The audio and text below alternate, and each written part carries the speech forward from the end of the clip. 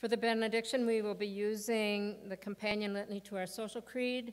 This is found in the Book of Disciplines of the United Methodist Church, the 2008 edition of it.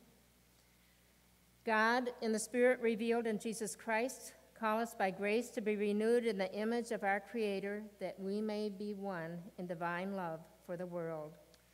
Today is the day.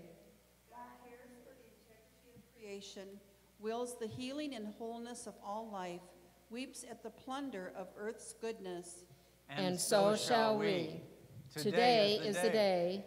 God embraces all hues of humanity, delights in diversity and difference, favors solidarity, transforming strangers into friends. And so shall we. Today is the day. God cries with the masses of starving people, despises growing disparity between the rich and poor, demands justice for workers in the marketplace. And so shall we. Today is the day.